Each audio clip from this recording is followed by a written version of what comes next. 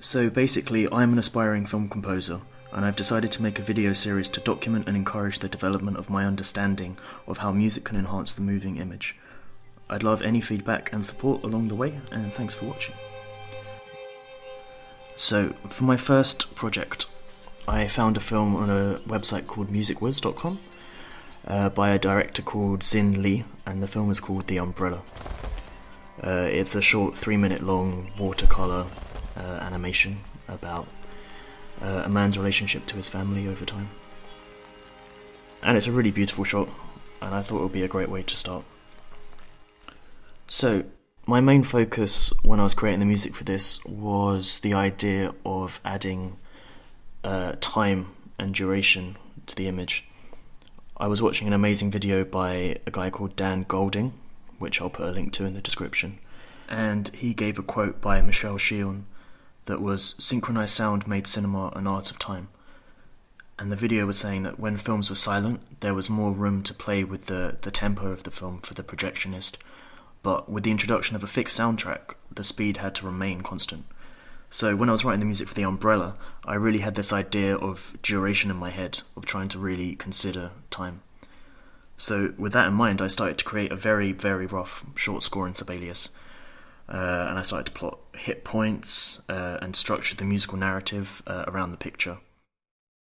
The notes here are all arbitrary. They were just to remind me where things happened and a very basic idea of movement and duration.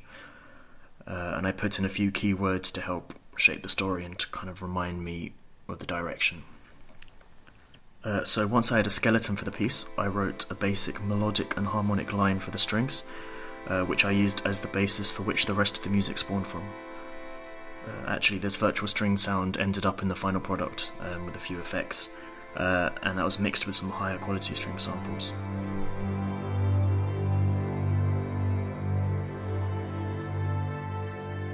Obviously, in an ideal world, I'd love to only use acoustic instruments, but without a budget, it's pretty hard. So, now I had an idea of the sound world I wanted to create, I opened up a project in Reaper and began to orchestrate the music. And for me, the main thing I can see here now in hindsight is just the amount of instruments is way too much for the kind of delicate nature of the film. It was a bit overkill, I think. But anyway. For me, I knew the sound effects would be very important to creating the atmosphere for the film, and I spent a long time browsing effects pages for the perfect rain sound, and I'm pretty happy with what I found. The main lesson I took from creating the soundtrack was how important matching the sound world to the visuals is. I'm a big fan of trying to find something that isn't necessarily the best match, or the most obvious match. Goblin soundtrack to Suspiria is my favourite example of this.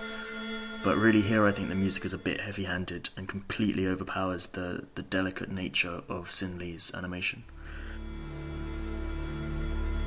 I think it's pretty obvious that I've seen Dunkirk twice over the last couple of weeks, and Hans Zimmer's amazing soundtrack is definitely permeating my thoughts. I mean, for example, if you compare some of my string sounds with Zimmer's arrangement of Nimrod, I think the influence is unavoidably apparent.